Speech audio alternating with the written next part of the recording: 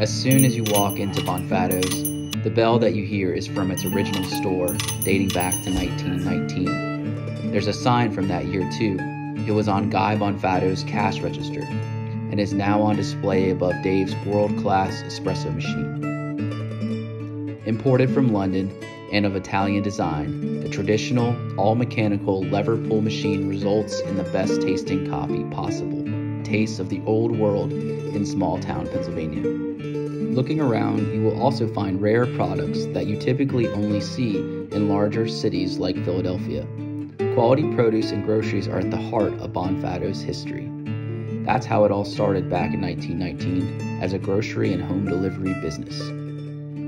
Guy Bonfatto would take multiple day trips to markets in Pittsburgh, Philadelphia, and Baltimore to make sure he had the best and freshest products. Actually, as David will share, it was on one of his grandfather's many trips back from Baltimore when Guy Bonfatto had his fatal car accident. That was kind of a story too, because he would go to Baltimore and Pittsburgh to pick up his produce, and that was a 2-day trip to do this. And he was on his way back. There's a bend there in Unionville, and a kid was on the other side of the road, ran him off the road and rolled down this embankment. He went into the hospital and died of his injuries there. Wow. So that was what I never knew much about that, other than that's what happened. But whenever we were open here, a guy came in and he said that he was an old guy. And he said that he was part of the crew that helped bring the truck that my grandfather was killed in up out of this ditch, and kind of told me all about where it was. And wow. He said there was stuff all over the place. He was on his way back, right? Yeah, so he had full load. Yeah, full load. Wow. So that's Guy and Pauline there on yes. the left.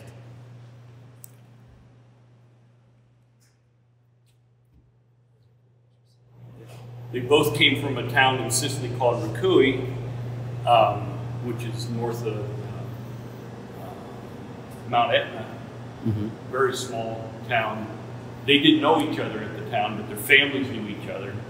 My grandfather came over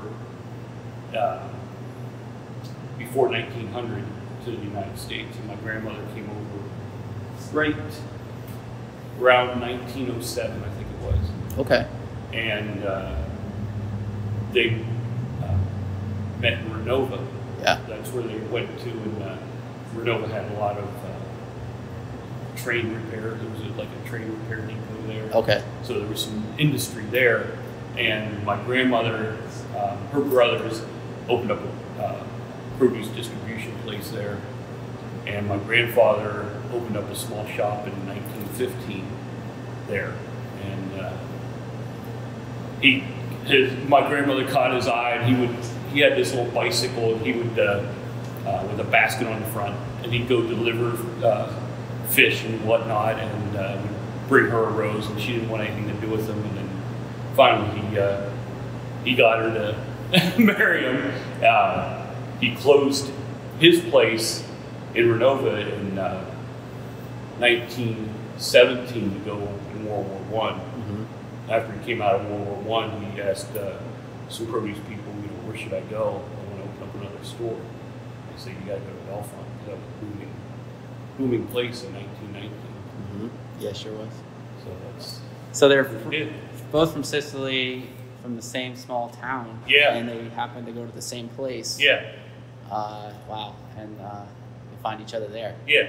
Find each other to come in clear to Renova. America to find each other. That's amazing. My grandfather also worked at Ciro. So he worked at Ciro and at the store. And my grandmother worked the store, and she would translate letters for the prisoner who were written in Italian, so that they had to kind of censor all the letters and everything. So she did that as well. Wow, that's neat. Yeah. So you worked at Ciro in addition to working at the store. Yeah.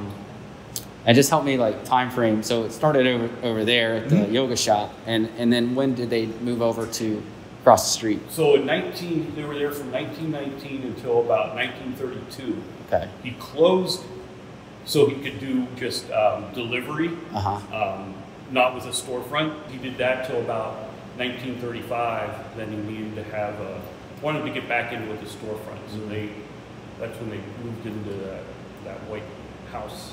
Guy and Pauline opened their store across the street from the Bush Arcade block in 1935. With apartments above, an office below, and a pizza shop behind it, this store was located at the present-day parking lot of Governor's Pub. In 1978, there was a fire that burnt this building down, leaving the footprint and parking lot we see today. Dave and his wife bought the business from his uncle Francis in 1999, and they moved their business to Zion Road about a year later. But it was in 1958 at their store on West High Street that they started making the Bonanza sub in a small room in the back. Dave's Uncle John invented it, and over 60 years later, it's the same sub they make today.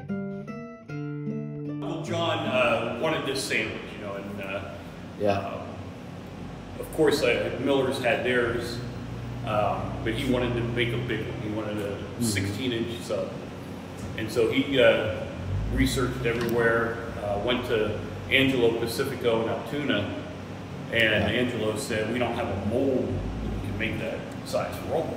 He said, well, let's work on a roll, let's work on that. So they did, and we've been getting them since then, 63, 62 years. Wow. Meat's the same,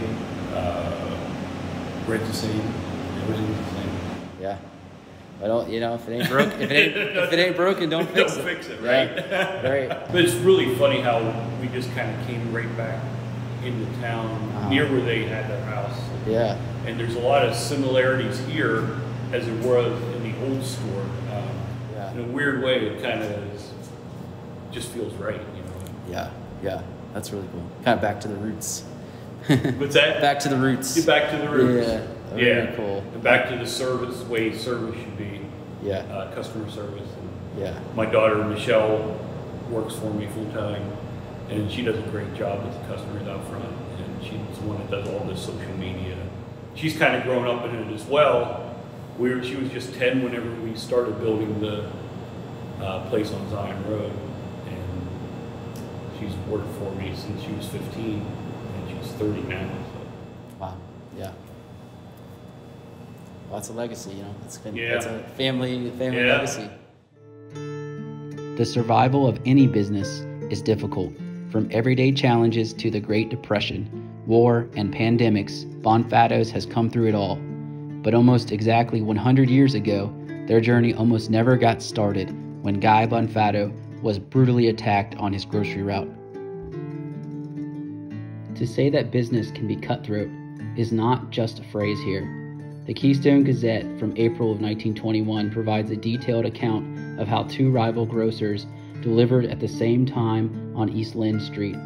The competitors already had unfriendly feelings toward each other for some time, and things took a bad turn. After they had some words, Guy was unpersuaded by the man's threats and went about his business. But when Guy's back was turned, the man jumped on him and cut him from his left ear clear down to his chin. Failing to cut his throat, he also stabbed and cut Guy multiple times, severing one of his arteries. Guy was rushed to a doctor and somehow managed to recover. The attacker was later found hiding in a chicken coop and was promptly taken to the Center County Jail.